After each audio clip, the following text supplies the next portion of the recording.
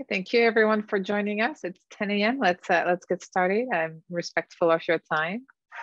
So I'm Clémence Kuchera. I'm the Assistant Dean for the Graduate Law Programs at McGeorge. And with me today is my colleague, Jocelyn Blinn, who is the Director for the program. Hi, everyone.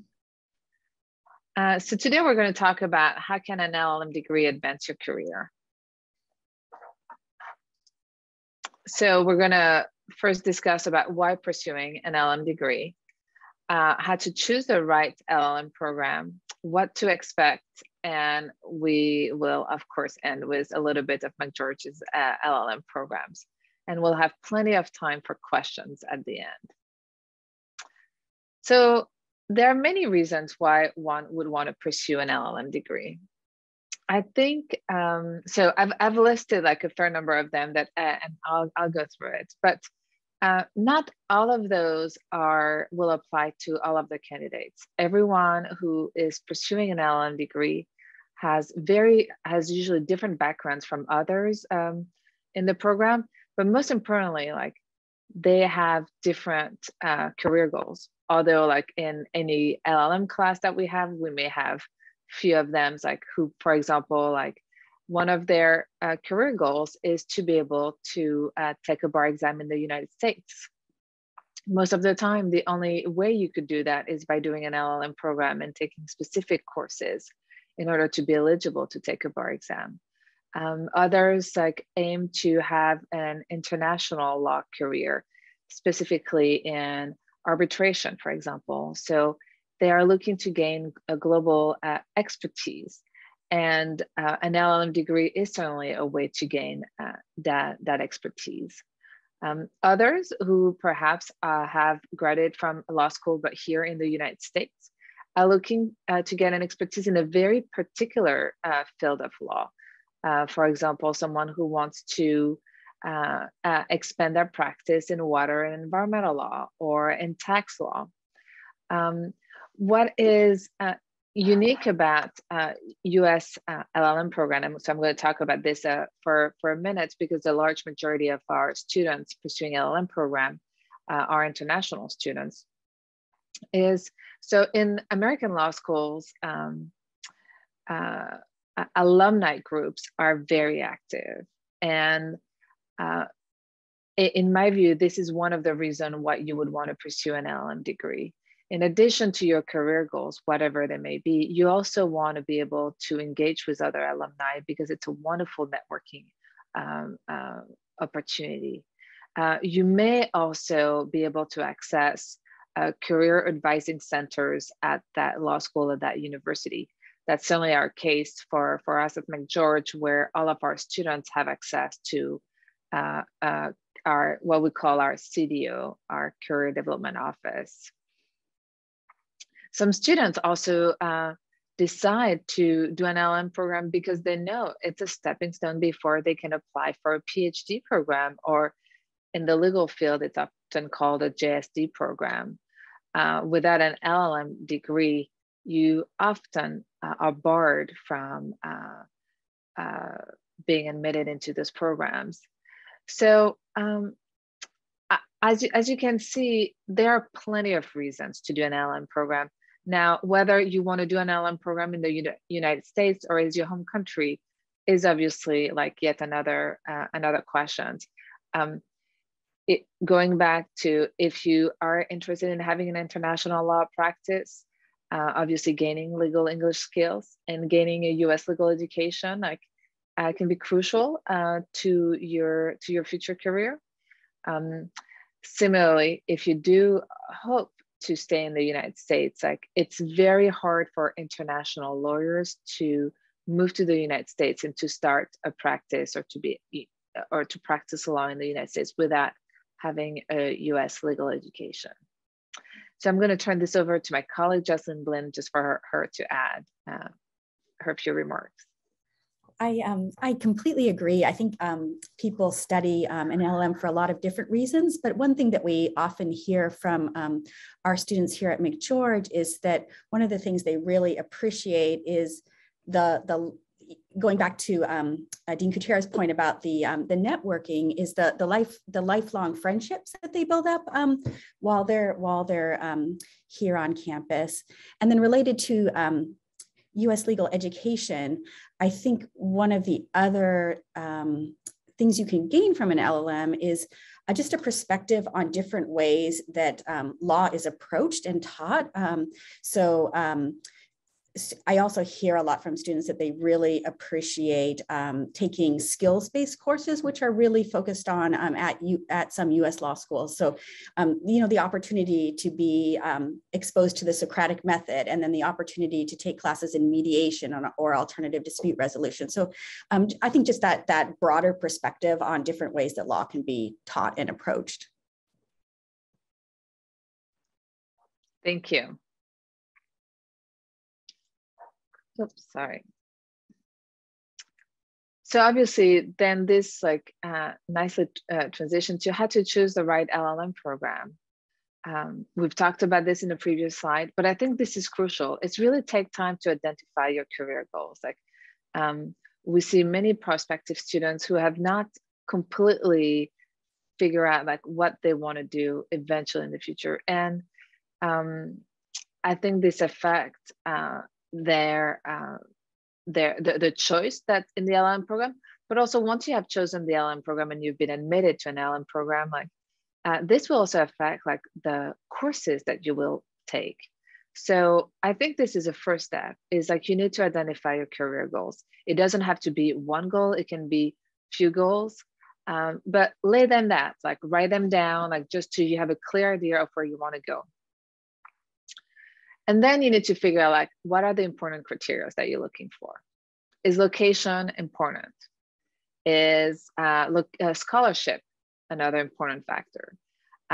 Is on-campus employment important? Is a particular faculty expertise, area of expertise important? You do want to keep this in mind. And obviously, as you're determining the list of the important criteria, they need to nicely match your career goals.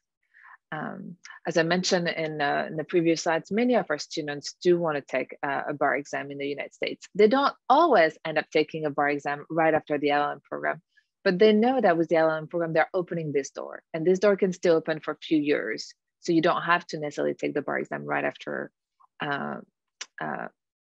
law school.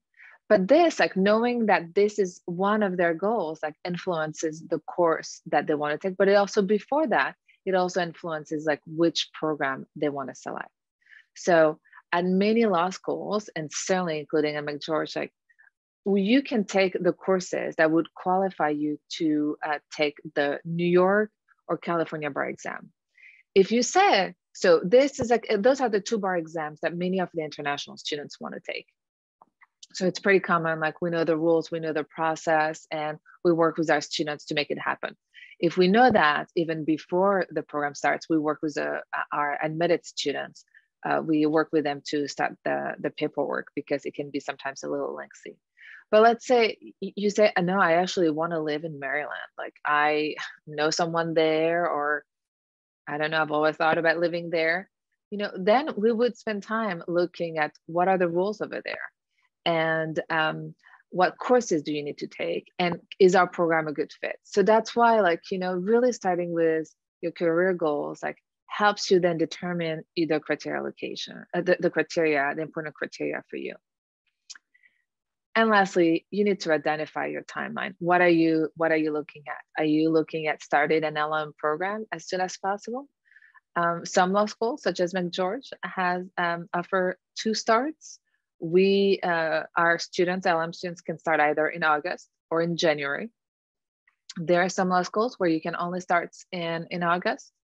There are other schools who also have a summer start. So you need to figure out how much time do you want to spend doing the LLM program.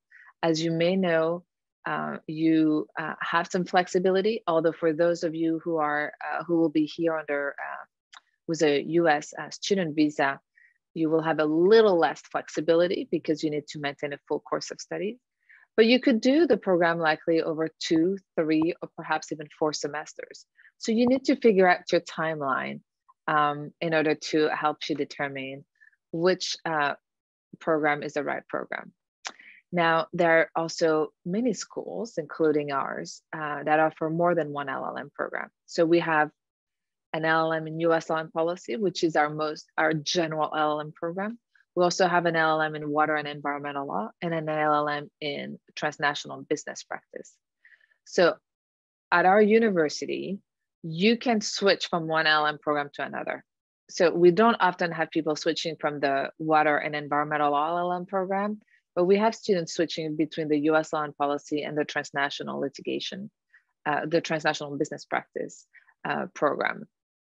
So you need to figure out like what are the LLM programs at the school, at the university that you're choosing, because sometimes something else will happen and you need to adapt, you need to change for whatever reason. So we have an LLM program, as I mentioned, the US law and policy, that is the most flexible LLM program, so that if something were to happen, if, for example, let's say the New York bar say, you are not eligible to take the bar exam because you're missing this course and this course and this course, with the LLM in transnational business practice, you have a little less flexibility. So students may decide to switch to the other LLM program. So keep this in mind as you're choosing your LLM program. Director Blinn, do you have any additional comments? I would just add that I completely agree that having a good sense of what's important to you is very important at the time that you're applying, because there are a lot of law schools in the US, and the US is a big country. So the law schools, in addition to different locations, also have different sizes. And then the sizes of the LLM programs vary a lot. So some law schools have a huge number of LLM students, others have smaller, others are kind of in between. And so just kind of having a sense of what kind of environment you want to study in. Are you interested in studying with US law students in addition to international students? Because at some law schools, you'll be taking most of your classes with US JD students. At other law schools, some classes will be with the JD students and other classes with international students. And then some LLM programs, the LLM students study primarily as a group. So I think just kind of knowing what you want to get out of your experience, in addition to the specifics of the academic program, is really important. Thank you. So then once you've made all of those decisions, you've decided to do an LLM program, you've chosen like the right LLM program, you admitted to the program, what can you expect in an LLM program? So this list of expectation, I tried to make them as general as possible, to apply to different LLM programs.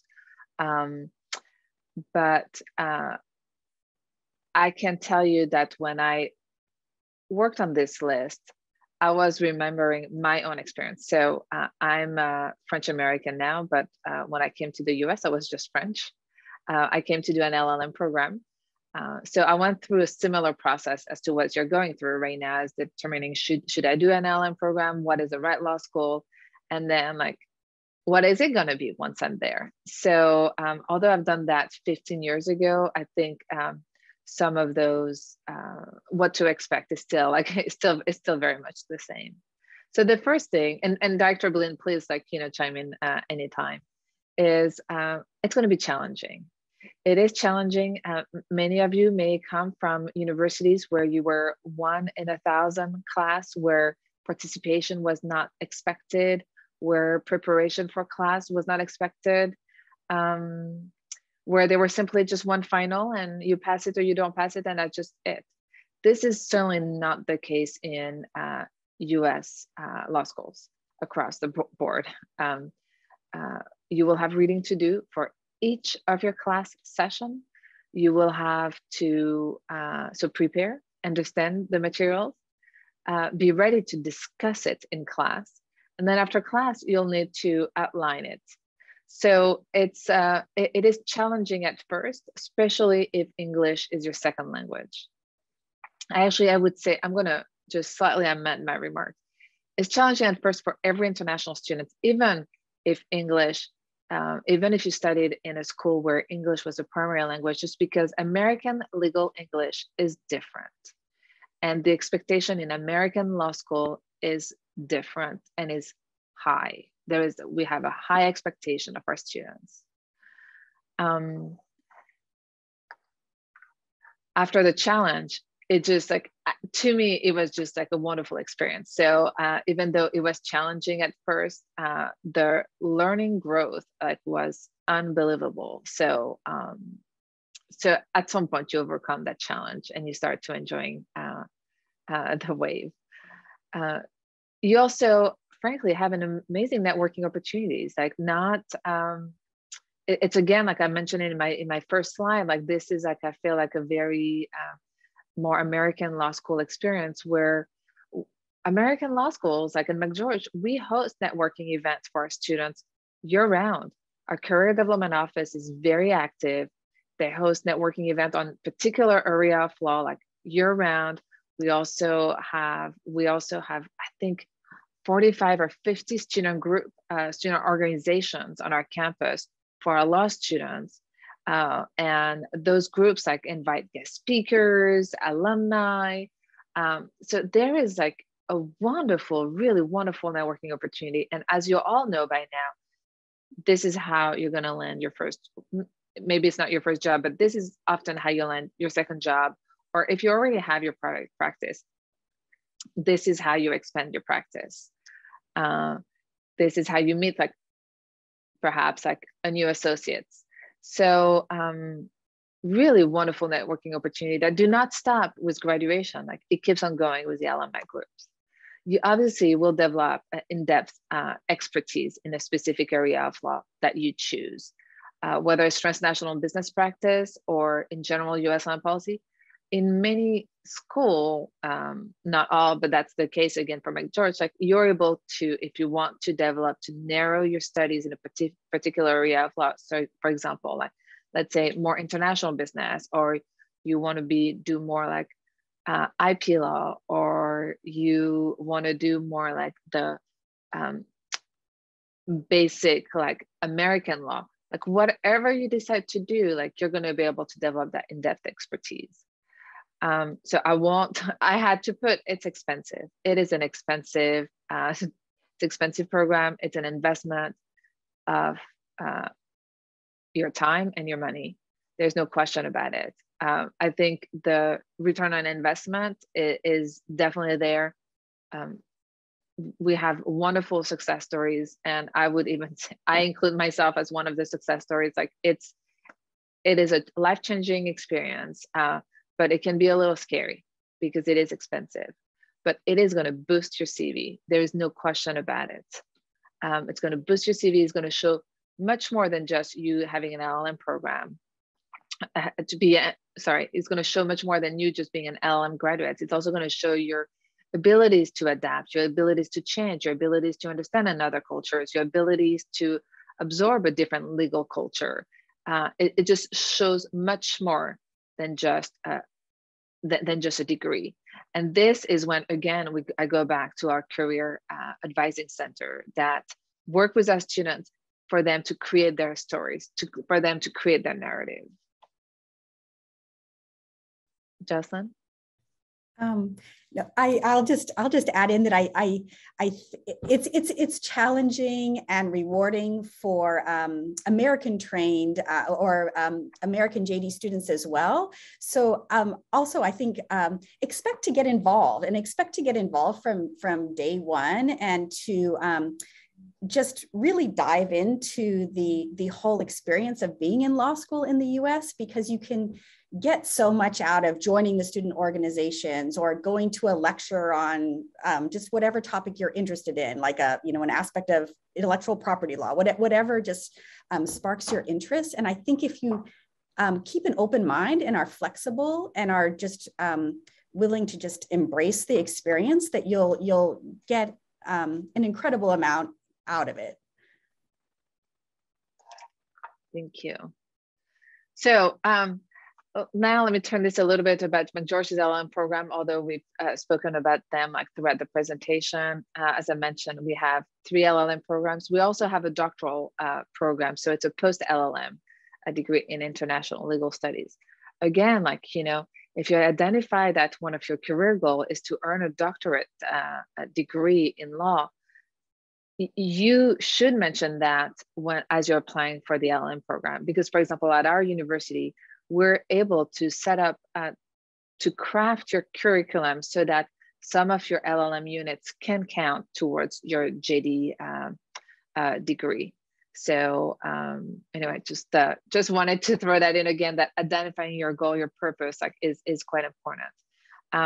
We have had at McGeorge like an LLM program like for years and years. Like we are really well recognized in our field. We provide individualized personal experience to our students. We have a personalized approach. That's who we are. Like you're talking to us right now. We have 2 other people in our team. Throughout the application process, you will hear from us directly.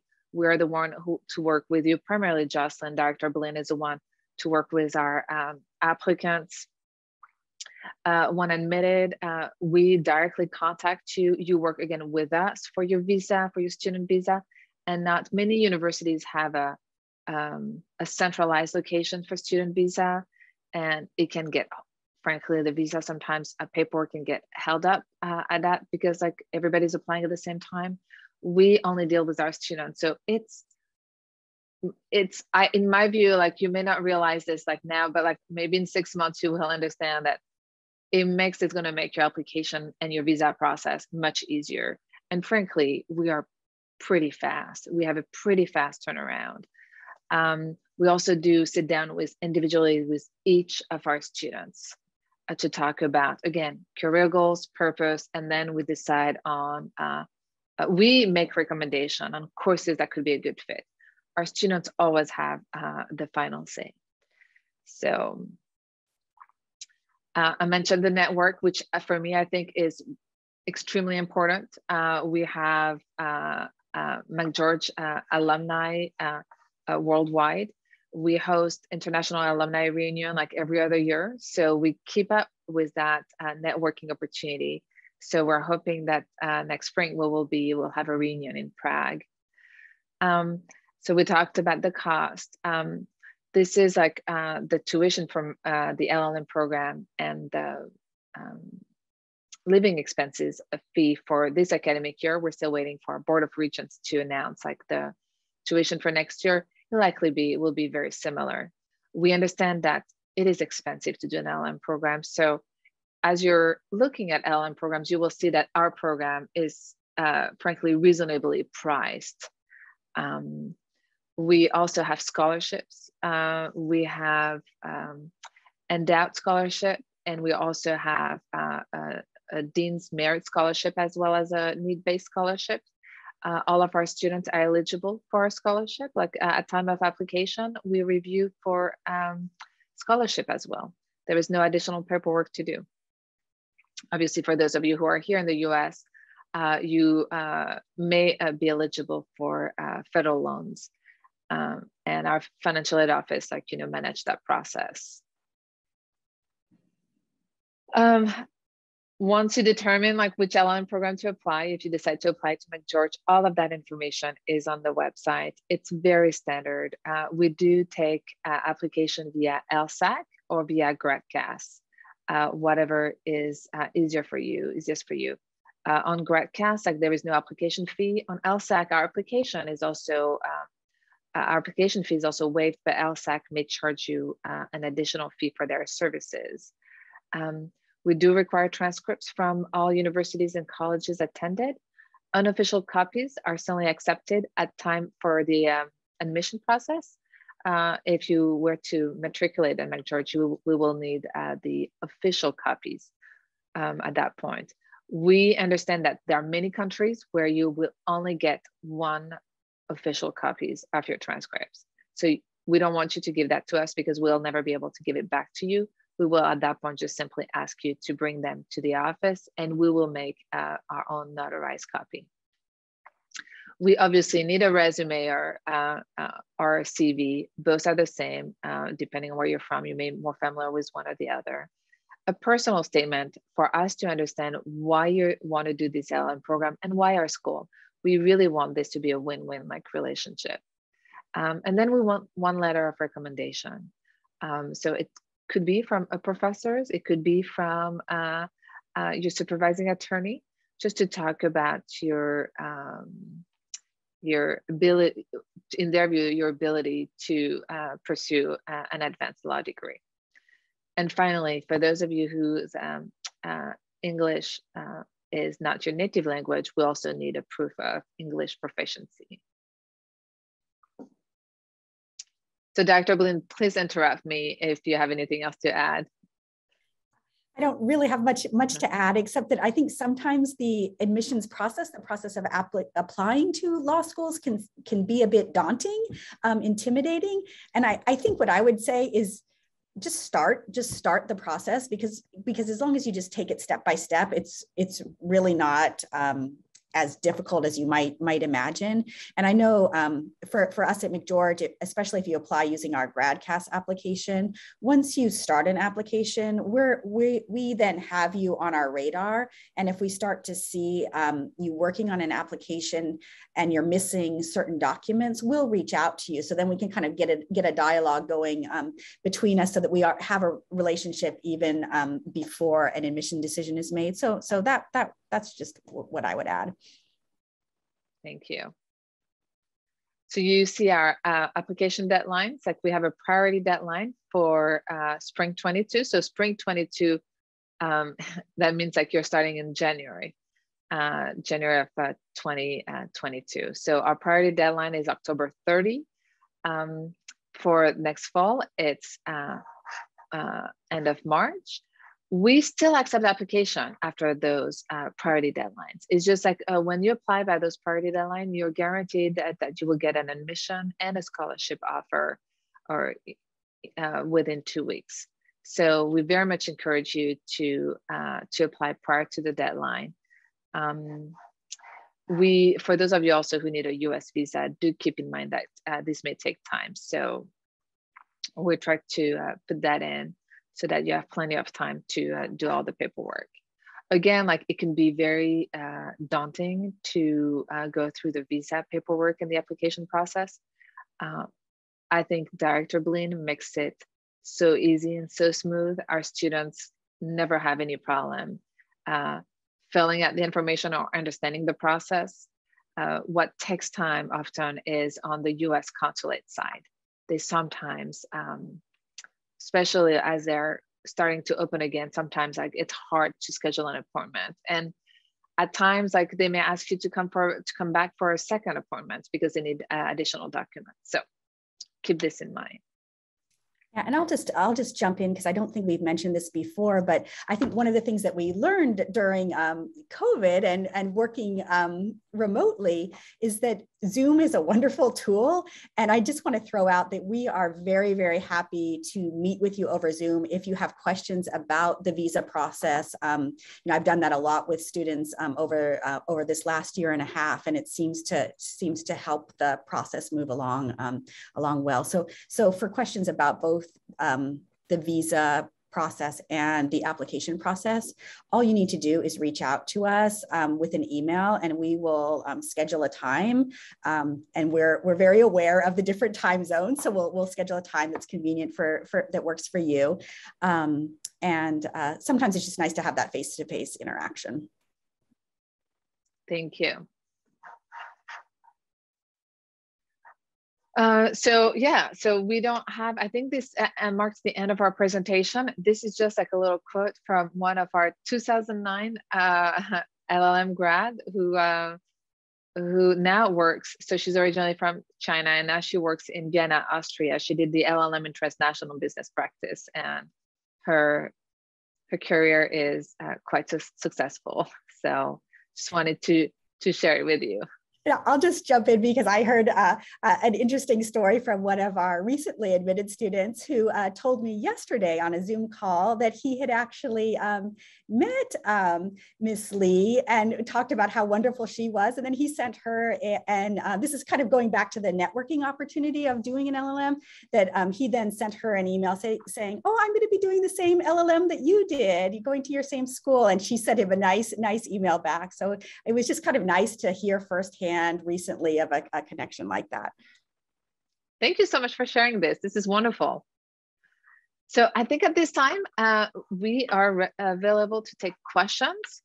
Okay, so the best way to ask questions is by submitting them, typing them in the Q&A box that you have in Zoom. So we're going to give you a couple minutes, ask all your questions.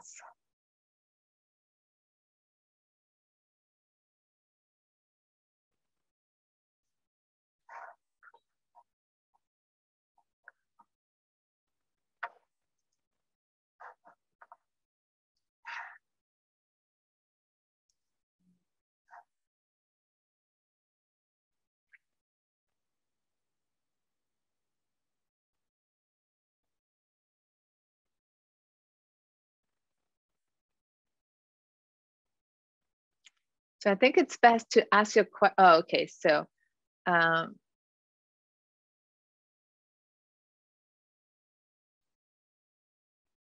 I think it's best to ask your question like in the Q&A box, but talking about like, so someone submitted, and I think Jocelyn reposted for the benefit of everyone, the question that was sent to her: what were your career goals when you decided to pursue an LLM? Do goals often change? So my career goal was to do international development work. That has always been my passion. Even though I'm French, I grew up like in Egypt overseas, and so I always had that was my passion. So I through networking at McGeorge, like upon graduation, I was hired to write grants, and with our Global Center for Business and Development, like we submitted a grant to USAID, which is the United States Agency for International Development, to do work in China, rule of law work in China, and we were awarded that work. So I did rule of law for 6-7 years. We also, during that time, applied to other grants. I enjoyed it very much. It did require me to travel all the time, and my husband and I then decided to start a family. So I needed to find something a little bit more stable. So as far as like location, so I ended up taking this position to oversee the LLM program, which I very much enjoy. So so do my goals change? Yes. Will I go back to rule of law? Like it depends on when my kids get out of the house, what my husband and I want to do. But perhaps I may also want to do something completely different. I do find myself like a passion for helping people in needs. So maybe I'll do something more local. Thank you for the question, and thank you, Justin, for reposting it. So do most students stay in the US after graduation? What about OPT? So